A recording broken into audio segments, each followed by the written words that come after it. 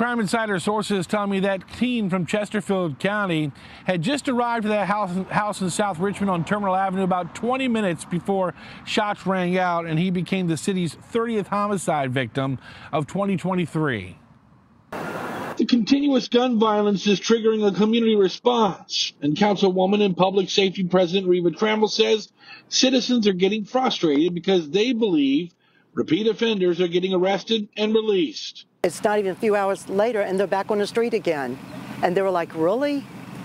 So what's going on with the Commonwealth attorney, the judges? Because that's what people are asking me. Our officers are doing their job. Late Tuesday night in her district, sources tell me a 17-year-old boy was shot and killed in the 2400 block of Terminal Avenue.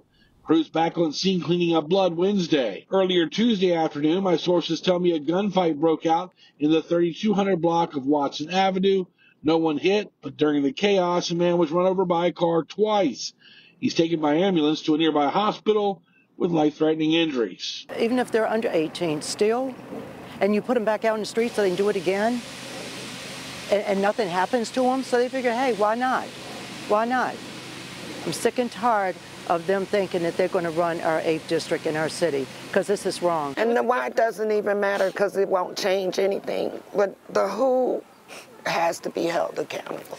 Dimitri Simmons was murdered in Fairfield Court last year on May 6th.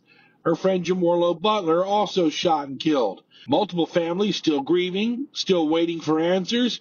And with all the recent violence in the city, to include 68 shootings in 2023, Simmons' mom says they feel like their case is being put on the back burner as detectives battle a bulging caseload. Every time another homicide in the city occurs and our detective gets assigned, we get buried further down the project path.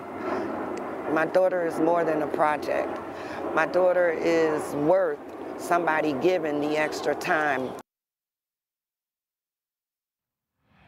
And Leland and Julie, in the Simmons murder, the family is offering an $11,000 reward. As far as last night's homicide, police are still investigating. Reporting in South Richmond, John Burkett, CBS 6 News.